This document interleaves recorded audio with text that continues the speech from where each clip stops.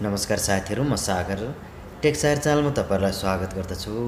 साथीहरु, यदि तपाईहरु आफ्नो मोबाइल फोनको किबोर्डमा आफ्नो मनपसन्द फोटोहरु लगाउन चाहनुहुन्छ भने तपाईहरुको लागि यो एप्लिकेसन धेरै युजफुल रहनेछ। आउनुहोस् साथीहरु, आज तपाईहरुलाई यो एप्लिकेसन कसरी डाउनलोड गर्ने र यो एप्लिकेसनबाट तपाईहरुले आफ्नो मनपसन्द फोटोहरुलाई आफ्नै मोबाइल फोनको किबोर्डमा कसरी युज गर्न सक्नुहुन्छ भन्ने बारेमा सिकौं। आउनुहोस् सुरु गरौं।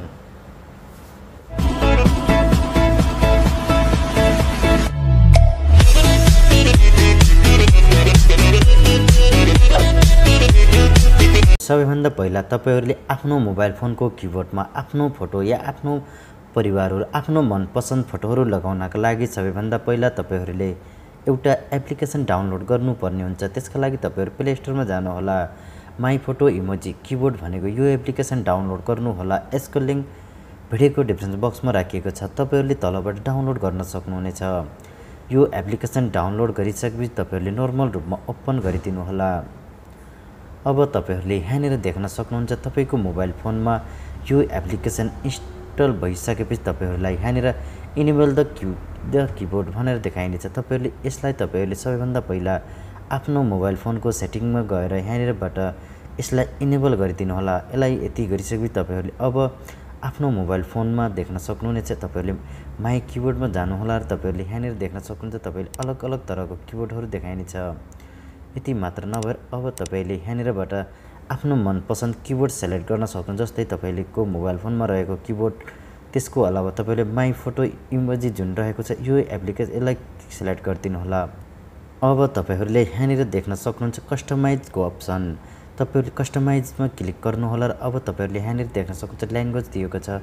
तपाईहरुले कीबोर्डहरु देखेको छ। तपाईहरुले कस्टमाइजमा क्लिक गर्नु होला र तपाईहरुले यहाँनिर देख्न सक्नुहुन्छ तपाईहरुले सबैभन्दा पहिला ब्याकग्राउन्डमा आफ्नो फोटो लगाउनका लागि मनपसन्द फोटोहरुलाई तपाईले लाइभ क्यामेराबाट पनि युज गर्न सक्नुहुन्छ र तपाईले ग्यालेरीबाट युज गर्न सक्नुहुन्छ र आफ्नो मोबाइल फोनमा रहेको ग्यालेरीबाट आफ्नो मनपसन्द फोटोहरुलाई यहाँनिरबाट सेलेक्ट गर्न सक्नुहुन्छ। यहाँनिरबाट आफ्नो मनपसन्द तरिकाले क्रप गर्न सक्नुहुन्छ। यति गरिसकेपछि तपाईहरुले यहाँनिर देखाइनेछ जुन फन्टमा तपाईहरुले कलर सेलेक्ट गर्न सक्नुहुन्छ। कुन कलर तपाईहरुले राख्न चाहनुहुन्छ त्यो कलरलाई यहाँनिरबाट सेट गर्नु होला र तपाईहरुले बटमको डिजाइन देख्न सक्नुहुन्छ। कुन डिजाइनमा तपाईले आफ्नो मोबाइल फोनको बटमहरु राख्न चाहनुहुन्छ त्यो बटमहरुलाई यहाँनिरबाट सेलेक्ट गरिदिनु होला।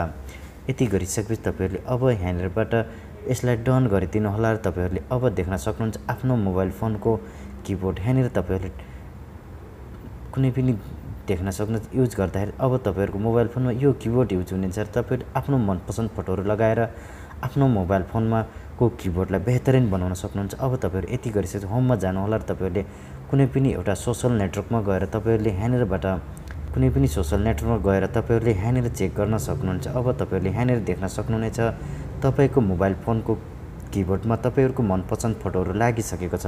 साथीहरु, तपाईहरु पनि यसै गरेर आफ्नो मनपसन्द फोटोहरुलाई आफ्नो मोबाइल फोनको कीबोर्डमा लगाउन सक्नुहुनेछ। लिंक भिडियोको डिस्क्रिप्सन बक्समा राखिएको छ। डाउनलोड गर्नु होला। भिडियो मन परेको भए लाइक गर्नु, शेयर गर्नु होला। हाम्रो च्यानललाई सब्स्क्राइब नगरेको सब्स्क्राइब पनि गरिदिनु होला। हस्त, धन्यवाद।